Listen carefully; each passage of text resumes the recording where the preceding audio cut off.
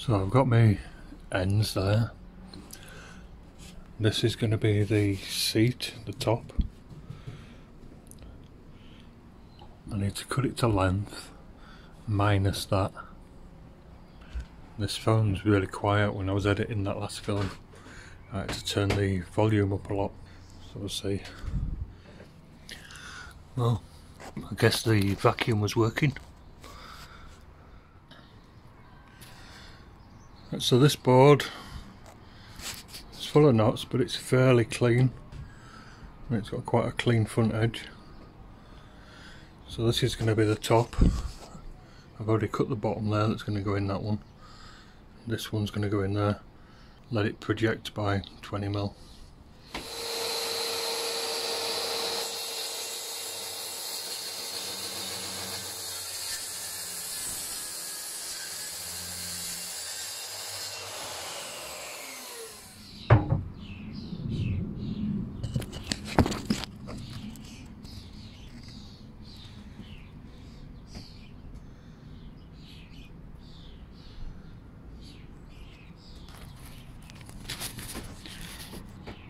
So that's cut approximately to size now.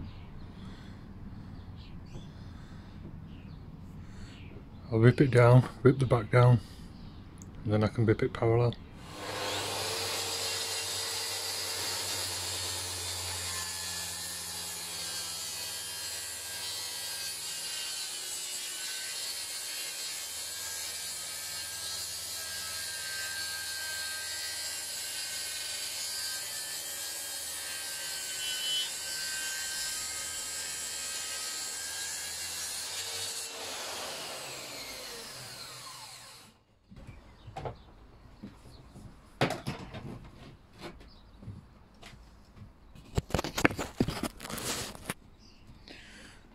You see, I've still got the Freud Pro blade in it, 40 odd teeth. It cut that quite nicely, quite comfortably. A very clean cut.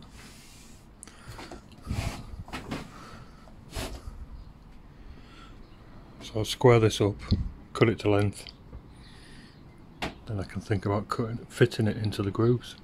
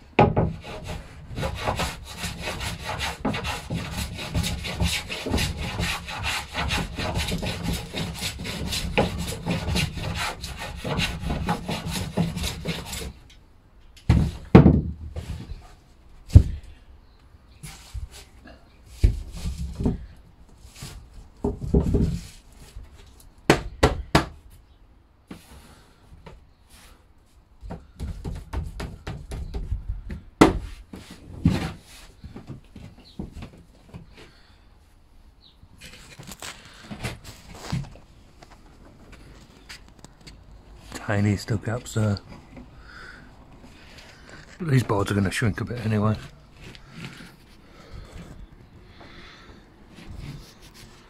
I'll do that end now. So I've still got the bottom one to do. sharp plane, it don't take much to take that little bit off.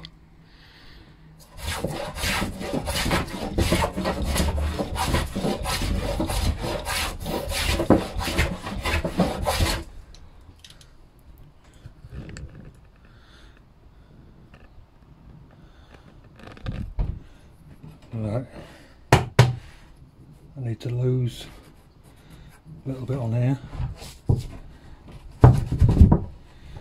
up to there, ish. I need to take this little corner off here. It needs to be nice and straight and clean across the front.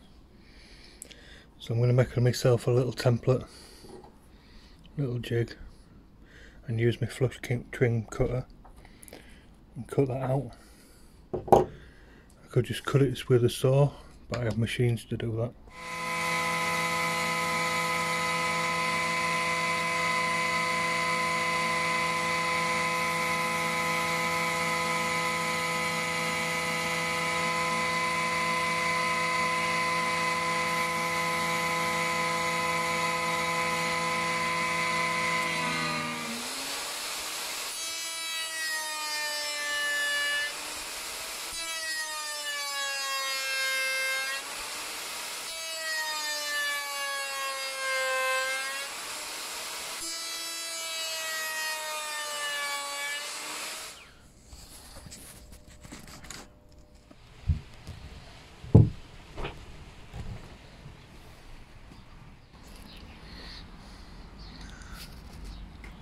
Right, I really don't want to put screws through the ends. Might see if I can spike some up there, but I don't have clamps this long, so I might end up having to do that. So I've got some floor clamps on it just to hold it together for now. And I've got some marks. That's going to be 14-inch square there. I've got a centre mark. It's going to be shelf and dividers. So now I can take some measurements and start cutting these pieces. So I've got my boards laid on here. Got the centre mark. This is 14-inch from there. So between there and the same on the other side, I can cut a board that's roughly the size of that centre shelf. So I've got a long board there. Got a long board there, so I'll rip it off to give that centre shelf, and it'll give me some offcuts. They're the ends that I've just put out of the way. So that's one piece for my shelves. Now I've got this offcut and a piece there. What I need to do is make two pieces this distance. That'll be the uprights on either end. Right, I could rip this to width, same width as the, the shelves and everything. But I find that once I've cut this, it's easier just to square the ends, cut it to width and square the ends. So that's what I've got at the moment. You see they're oversized. And what I find is when I rip things, like I say, I could have ripped that board down so that it was that width, but then that might not be square. So what I find now is better to cut them like that, then I can square this end up and cut them to length. But I want me sliding table on here to do that, because that cuts very squarely. So just for now, I've got my measurements. I can cut that shelf, and then I need two dividers, and I know they're the height of that minus a shelf and the height again. So I'll go do that. Then I can move this all out the way, get me slidey table on, square these up, and then put it all back like this. Right, so that's what I've got so far. I ripped down the shelf because I could square this over a little bit easier. But now, cut all these others to the right length, well, to the same length as that, minus, this is just an offcut. This is tongue and groove board that's going on the back. It's quite thick as this stuff, 20mm almost. There's some of that going all the way around the back.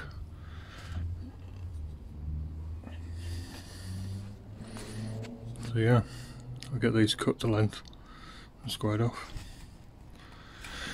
Then you can see there's a little gap there.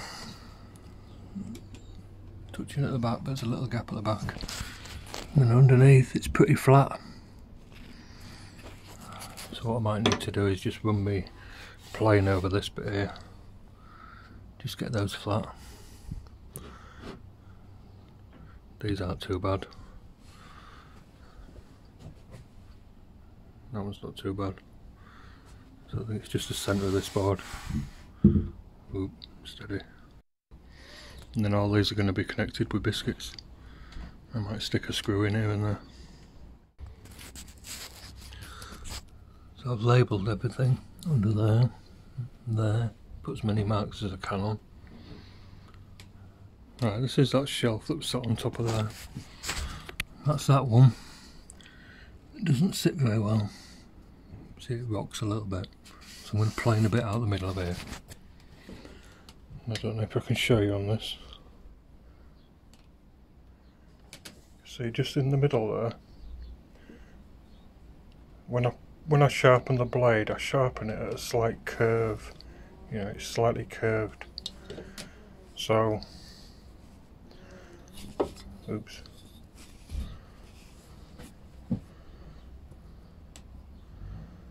See, the centre's just sticking up, but these two sides aren't. These two edges aren't. So what it'll do, when I plane, it'll take some out, but it won't leave two score marks down either side.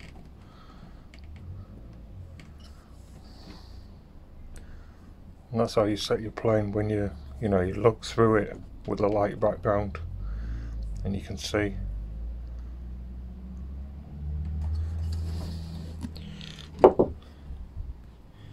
So when I'm planing across here, you don't want to go straight across because you'll just rag the grain. Even with a sharp blade, you won't do very well. So you have to plane at an angle like that, and then it's shearing the wood off. I'll show you.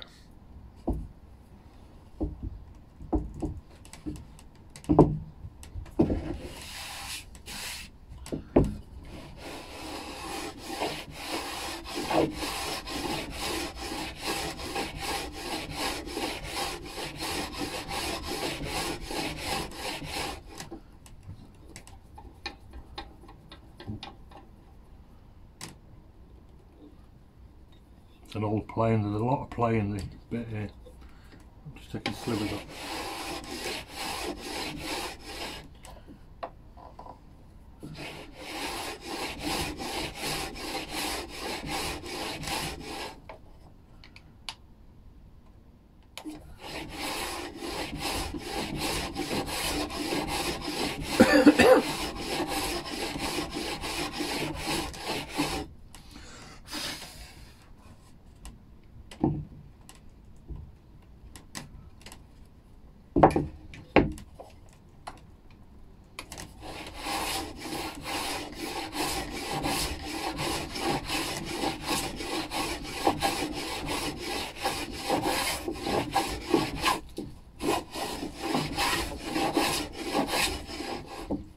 See, what I've created now is a hollow between there and there. I've created a hollow, so my plane won't touch, so I have to take some off the sides here to be able to get into that bit there.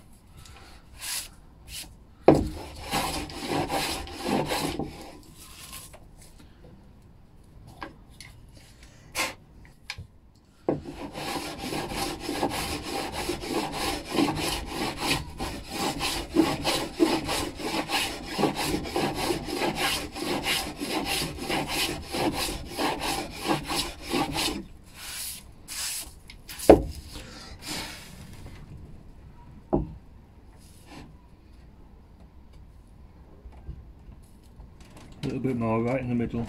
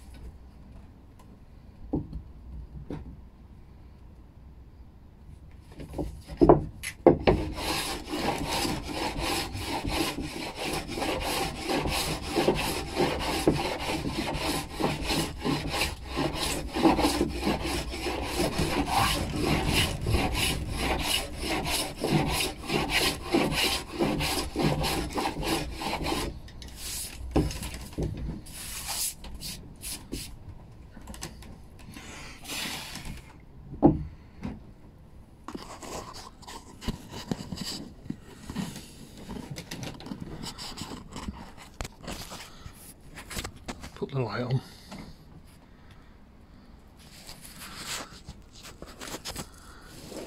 See, that's completely down now.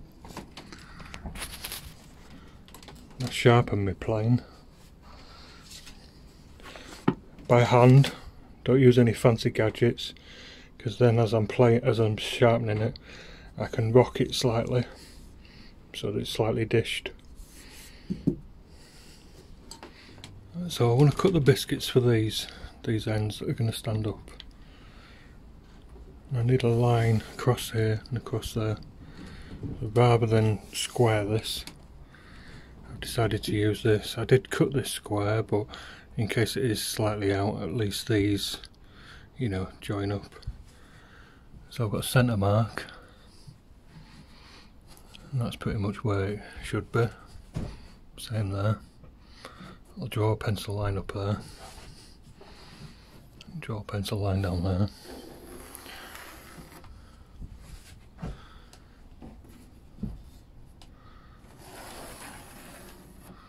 I did the same on this one, flipped it over. I've got my pencil lines there,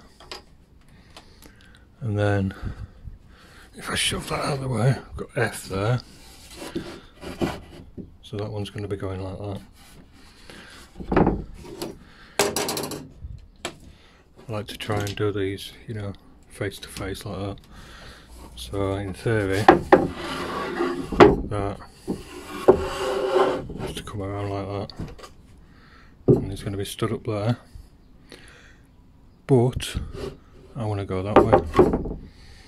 What I'll do, line that up to that line,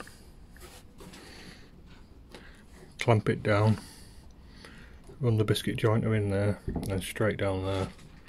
Then that board should stand up. And I'll flick it around just the way I did it just then, and do that one. I'll have to do that one from that way, so it stands up like that.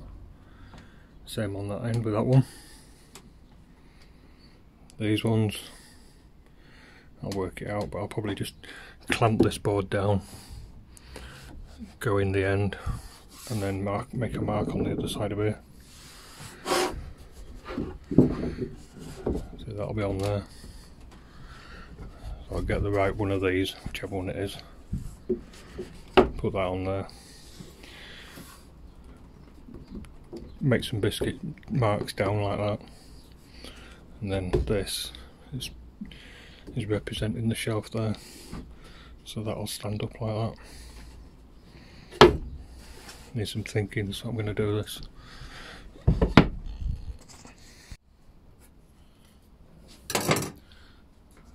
So I use my little rod, 70mm in, 70mm in, like that, and then one in the middle.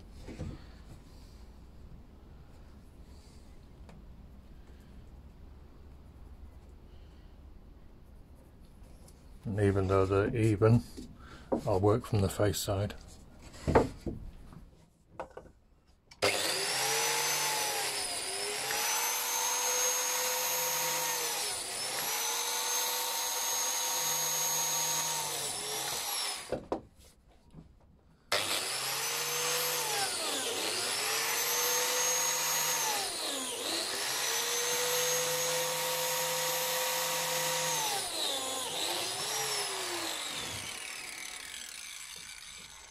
This thing's got holes so that you can put a board on, and then these would be more near the middle, but it doesn't matter.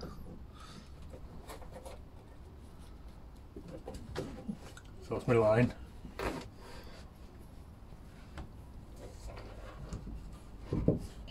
Like that.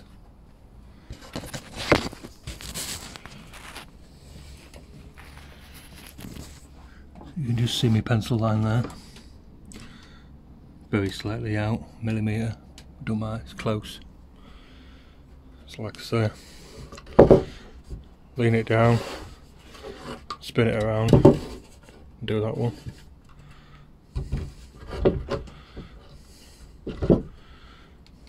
Or lay it down, spin it around, and do that one.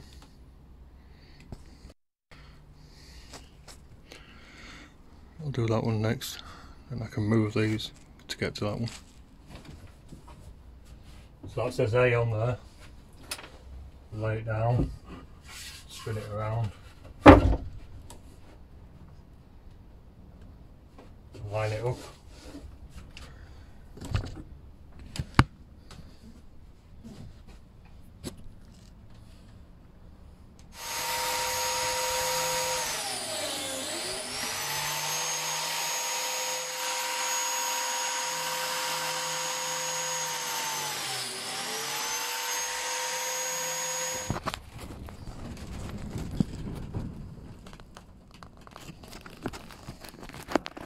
Right, so these two ends are done. That one's going there, CC, going with A. So what I'm going to do is put that one there, draw a line across, and I'm going to do a similar thing, get out of the way, with this one. So I'm going to go that side of it. I'm going to do a similar thing to what I did there, but on that I'll just have to lay it down like that. I just have to make sure that I get that's up, so I need to get that the right way around, this way or that way up, but I'll just clamp it to a board and go in the end there. And same with that one, probably just clamp this piece to that line and go down into it. So like that. Don't need to do this one yet because I'm just using that one as a straight edge.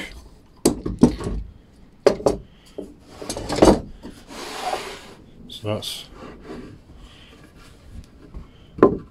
one of those done. I'll do the same to this one. So, like that.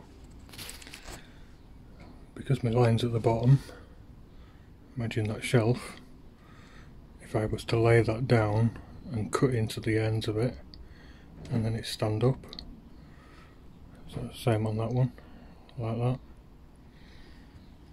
So the shelf wants to be the way it is. I'll just move it over onto here, clamp onto this board, and then go into the end of it. So, like that. So like that. What's important when you're doing these, that there isn't a gap there, otherwise your cut will be wrong as you run it in. It could be anywhere like that. But now I need to do the divisions in the uprights. I'll be working to my centre mark, which is there. And oh, it's over there because I've turned it all around. So now all I've got to do is the divisions. These little ones that are going up here. So that's my centre mark. Just write it on so that I know what I'm doing. X of the line. And I use one of the shelves just to find the centre. See there? So that was that.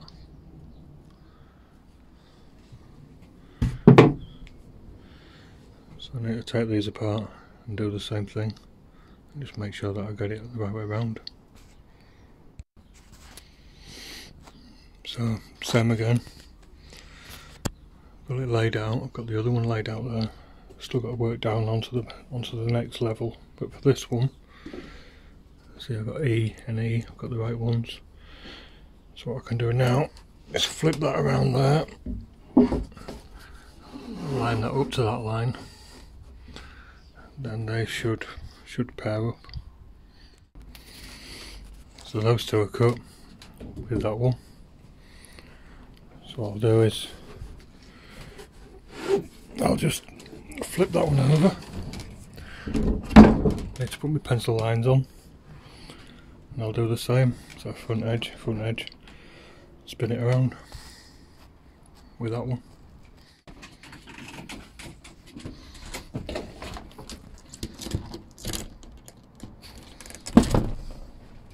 Fuck off.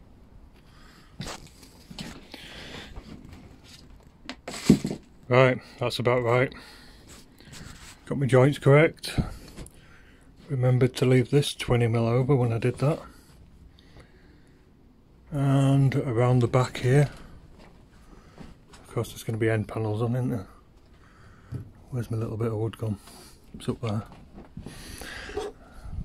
Backer board, match board. Need to cut a rebate in here so that I can sit in it. Same on the back here, so that'll fit in there. I ain't decided what's happening on the ends with these boards.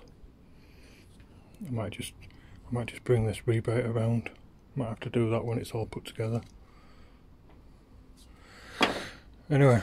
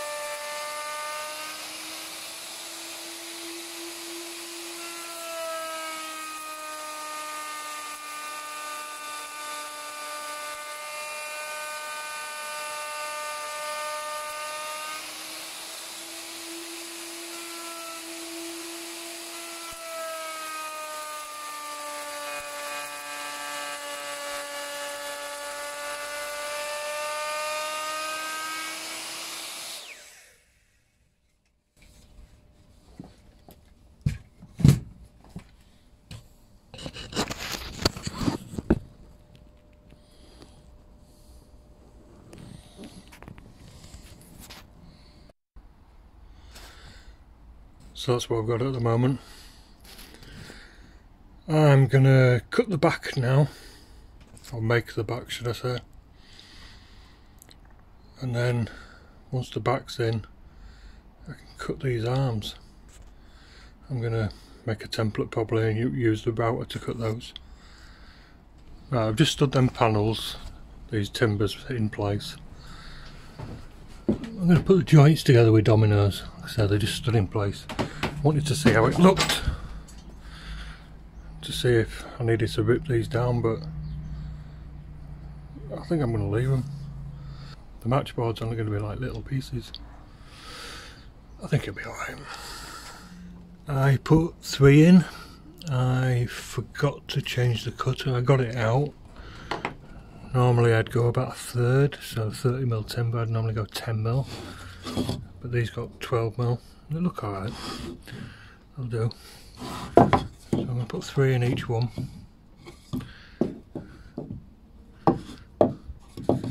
This is a bit close to the edge, but I'm not bothered because I'm putting on a planted bead to take the, to take the panel in.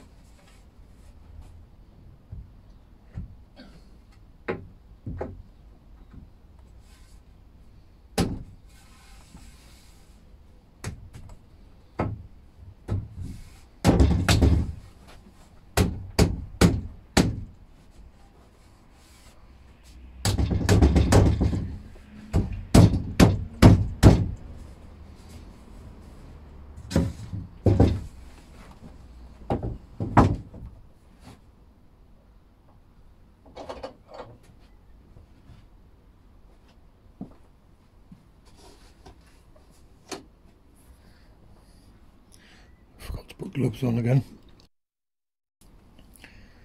Just got my hands clean. Forgot to put gloves on again. Bugger. Really foamy this glue. See it pissing out all over the place. I know you don't need much, but I only put the same on as I normally do with that other stuff, whoever it is, that stuff, that lumberjack stuff. It'll be alright. I'll leave that now to dry. And when it's dry, pin a bead on here. Need to shape the top a little bit, cut an angle on the back. I ain't decided what angle that is. I'm going to stand that frame in and cut it.